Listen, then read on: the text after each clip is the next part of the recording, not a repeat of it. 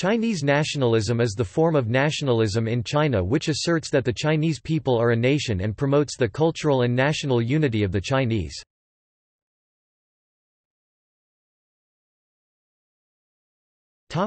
Ideological basis.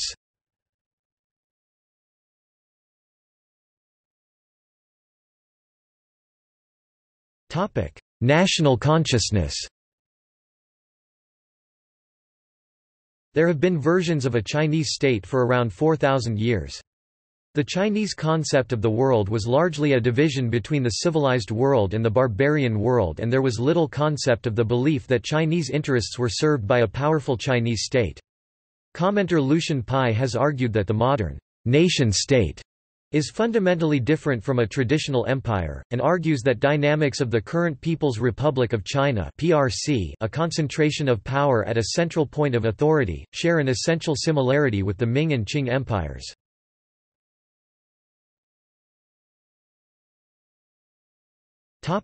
Ethnicity. Defining the relationship between ethnicity and the Chinese identity has been a very complex issue throughout Chinese history. In the 17th century, with the help of Ming Chinese rebels, the Manchus invaded the Chinese heartland and set up the Qing dynasty. Over the next centuries they would incorporate groups such as the Tibetans, the Mongols, and the Uyghurs into territories which they controlled. The Manchus were faced with the issue of maintaining loyalty among the people they ruled while at the same time maintaining a distinctive identity. The main method by which they accomplished control of the Chinese heartland was by portraying themselves as enlightened Confucian sages, part of whose goal was to preserve and advance Chinese civilization. Over the course of centuries the Manchus were gradually assimilated into the Chinese culture, and eventually many Manchus identified themselves as a people of China. The complexity of the relationship between ethnicity and the Chinese identity can be seen during the Taiping Rebellion, in which the rebels fought fiercely against the Manchus on the ground that they were barbarian foreigners, while at the same time others fought just as fiercely on behalf of the Manchus on the grounds that they were the preservers of traditional Chinese values. It was during this time that the concept of Han Chinese came into existence as a means of describing the majority Chinese ethnicity. In the late 19th century, Chinese nationalism identified Han with Chinese and argued for the overthrow of the Manchus, who were considered outside the realm of the Chinese nation. This led to many rebellions by Han Chinese. Sun Yat-sen once declared, "In order to restore our national independence, we must first restore the Chinese nation. In order to restore the Chinese nation, we must drive the barbarian Manchus back to the Changbai Mountains. In order to get rid of the barbarians, we must first overthrow the present tyrannical, dictatorial, ugly, and corrupt Qing government. Fellow countrymen, a revolution is the only means to overthrow the Qing government." After the 1911 revolution, the official definition of Chinese was expanded to include non-Han ethnicities as part of a comprehensive Chinese nation, Zhonghua Minzu, in order to boost the unification of different races in China.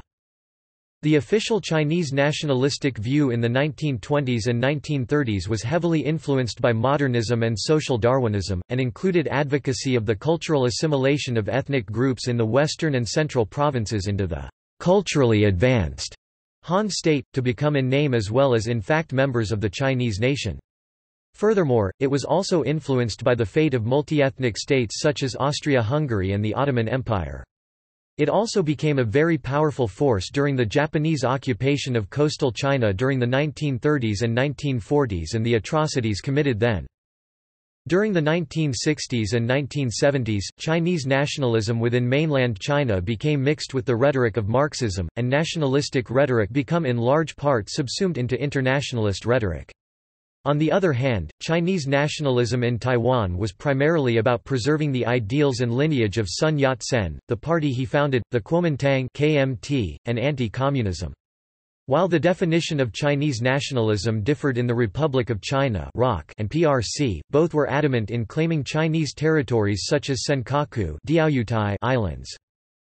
In the 1990s, rising economic standards, the fall of the Soviet Union, and the lack of any other legitimizing ideology has led to what most observers see as a resurgence of nationalism within China.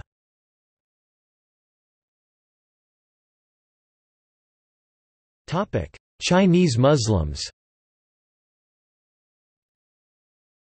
Chinese Muslims have played an important role in Chinese nationalism. Chinese Muslims, known as Hui people, are a mixture of the descendants of foreign Muslims like Arabs and Persians, mixed with Han Chinese who converted to Islam. Chinese Muslims are Sinophones, speaking Chinese and practicing Confucianism.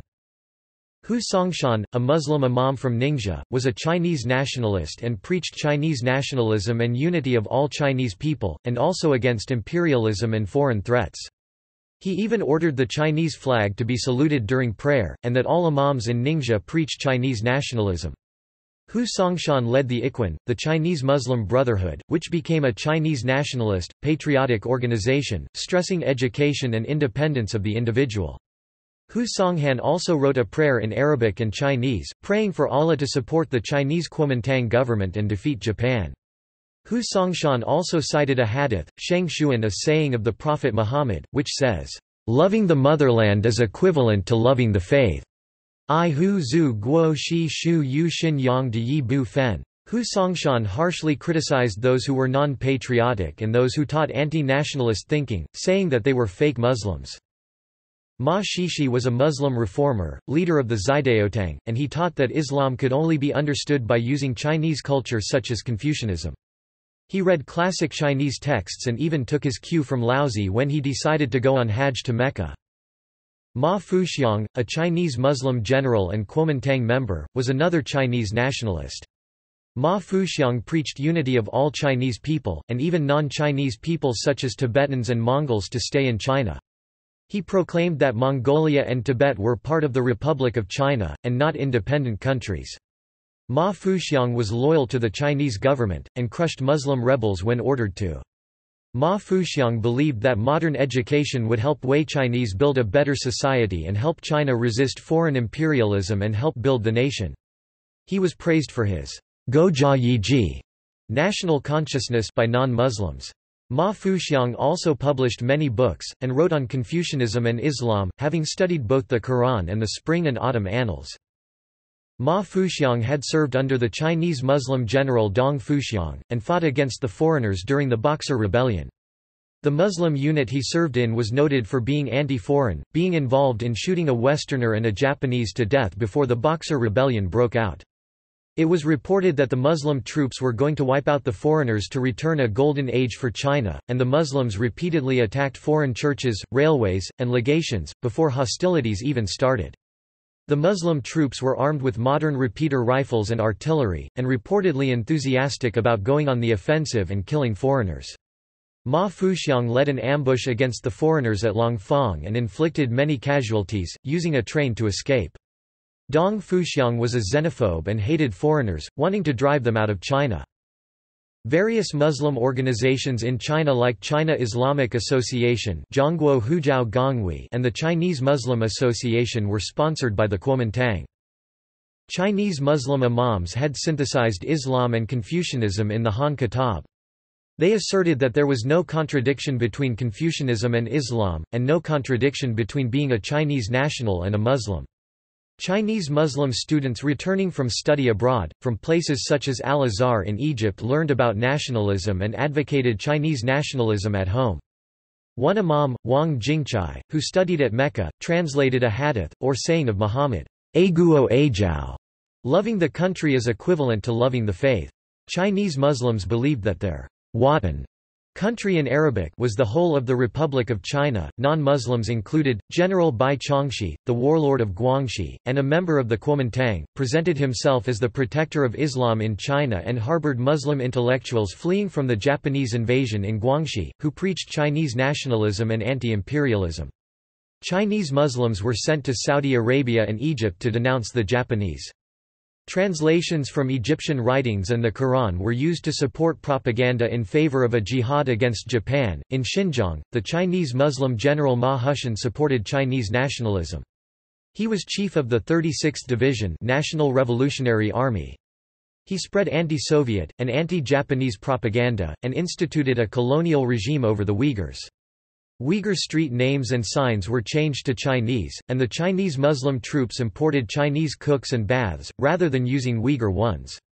The Chinese Muslims even forced the Uyghur carpet industry at Khotan to change its design to Chinese versions. The Tungans, Chinese Muslims, Wei people, had anti-Japanese sentiment. General Ma Hushan's brother Ma Zhongying denounced separatism in a speech at Idga Mosque and told the Uyghurs to be loyal to the Chinese government at Nanjing. The 36th Division had crushed the Turkish Islamic Republic of East Turkestan, and the Chinese Muslim general Ma Zhongking beheaded the Uyghur emirs Abdullah Bugra and Nur Ahmad Jan Bugra. Ma Zhongking abolished the Islamic Sharia law which was set up by the Uyghurs, and set up military rule instead, retaining the former Chinese officials and keeping them in power. The Uyghurs had been promoting Islamism in their separatist government, but Ma Hushan eliminated religion from politics. Islam was barely mentioned or used in politics or life except as a vague spiritual focus for unified opposition against the Soviet Union. Ma Hushan proclaimed his loyalty to Nanjing, denounced Sheng Shikai as a Soviet puppet, and fought against Soviet invasion in 1937.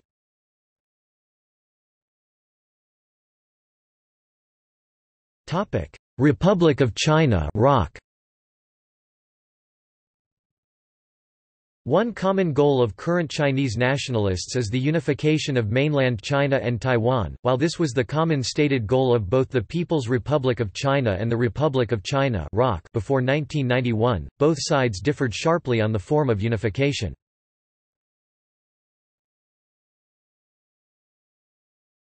Topic: Overseas Chinese. Chinese nationalism has had mutable relationships with Chinese living outside of mainland China and Taiwan. Overseas Chinese were strong supporters of the Xinhai Revolution. After decolonization, overseas Chinese were encouraged to regard themselves as citizens of their adopted nations rather than as part of the Chinese nationality. As a result, ethnic Chinese in Thailand, Singapore, and Malaysia have sharply divided the concept of ethnic Chinese from the concept of political Chinese, and have explicitly rejected being part of the Chinese nationality. During the 1960s, the People's Republic of China and Republic of China (ROC) maintained different attitudes toward overseas Chinese. In the eyes of the PRC government, overseas Chinese were considered capitalist agents. In addition, the PRC government also thought that maintaining good relations with Southeast Asian governments was more important than maintaining the support of overseas Chinese. By contrast, the ROC desired good relations with overseas Chinese as part of an overall strategy to avoid diplomatic isolation and maintain its claim to be the sole legitimate government of China. With the reforms under Deng Xiaoping, the PRC's attitude toward overseas Chinese became much more favorable, and overseas Chinese were seen as a source of capital and expertise. In the 1990s, the PRC's efforts toward overseas Chinese became mostly focused on maintaining the loyalty of newly departed overseas Chinese, which consisted of mostly graduate students having emigrated, mostly to the United States. Now, there are summer camps, in which overseas Chinese youths may attend to learn firsthand about Chinese culture. In 2013, 100 overseas Chinese youth embarked on their route-seeking journey in Hunan. Textbooks for Chinese schools are distributed by the government of the People's Republic of China.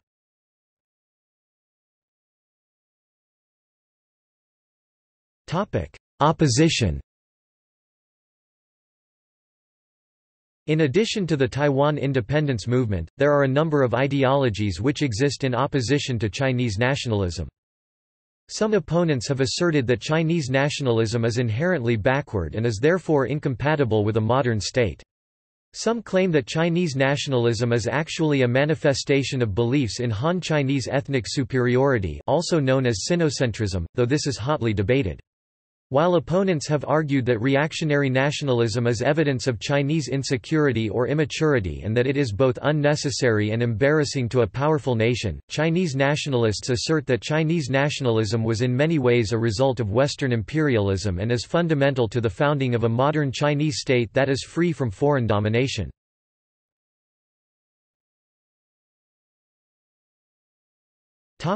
Northern and Southern.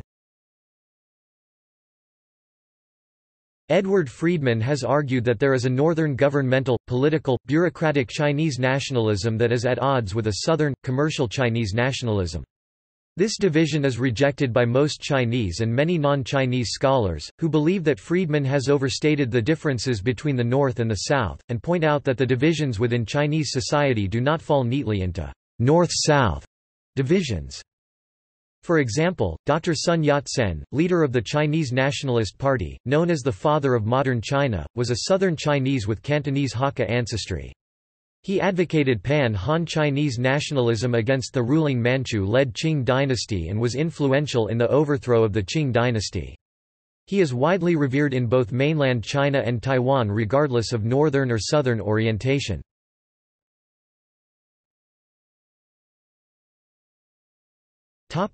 Populism. During the 1990s, Chinese intellectuals have vigorously debated the political meaning and significance of the rising nationalism in China. From their debates has emerged a multifarious populist nationalism which argues that anti-imperialist nationalism in China has provided a valuable public space for popular participation outside the country's political institutions and that nationalist sentiments under the post-colonial condition represent a democratic form of civic activity. Advocates of this theory promote nationalism as an ideal of populist politics and as an embodiment of the democratic legitimacy that resides in the will of the people. Populist nationalism is a comparatively late development in Chinese nationalism of the 1990s. It began to take recognizable shape after 1996, as a joint result of the evolving nationalist thinking of the early 1990s and the ongoing debates on modernity, postmodernism, postcolonialism, and their political implications, debates that have engaged many Chinese intellectuals since early 1995.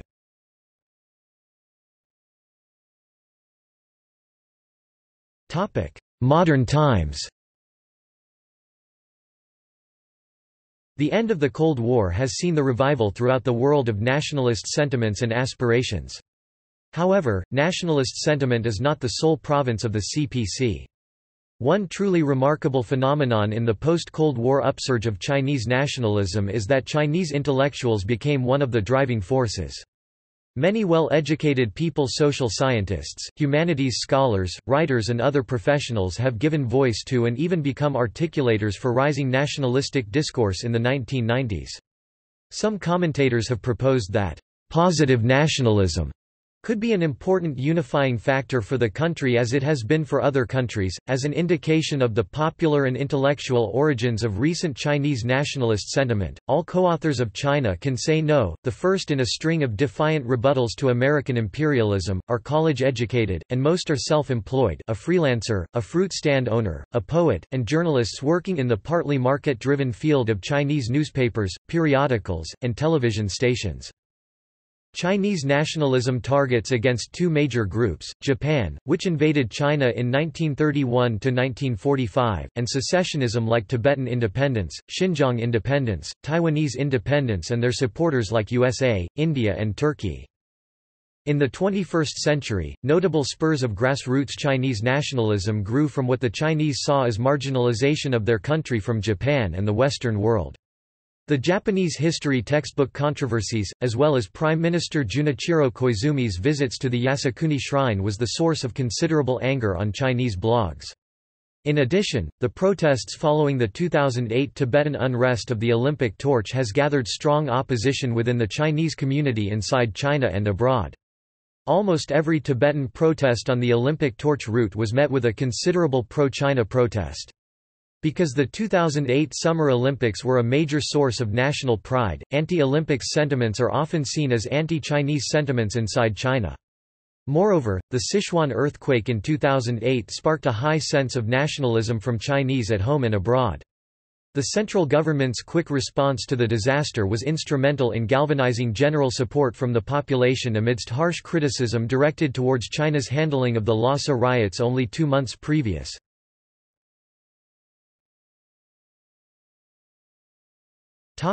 Internet vigilantism.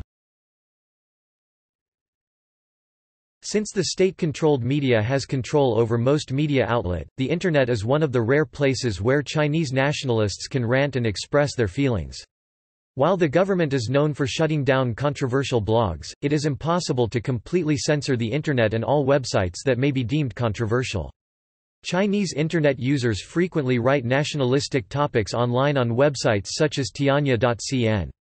Some web-based media such as a webcomic named Year Hair Affair also features nationalistic ideas. The nationalists look for news of people whom they considered to be traitors to China, such as the incident with Grace Wong from Duke University, a Chinese girl who allegedly tried to appease to both sides during the debate about Tibet before the 2008 Summer Olympics. She was labeled as a traitor by online Internet vigilantes, and even had her home back in Qingdao, China, attacked. Her parents had to hide for a while before the commotion died down. In response to protests during the 2008 Olympic torch relay and accusations of bias from the Western media, Chinese blogs, forums and websites became filled with nationalistic material, while flash counter-protests were generated through electronic means, such as the use of SMS and IM. One such site, Anti-CNN, claimed that news channels such as CNN and BBC only reported selectively, and only provided a one-sided argument regarding the 2008 Tibetan unrest.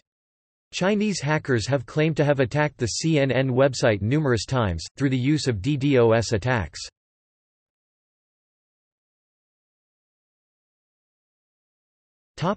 See also: Adoption of Chinese literary culture, Boxer Rebellion, Chinese century, Chinese imperialism, Chinese unification, Desinicization, Fenching, Han chauvinism, Wei pan-nationalism, List of tributaries of China, Manchurian nationalism, Pax Sinica, Sinicization, Sinocentrism, Sinophile, Zhonghua Minzu.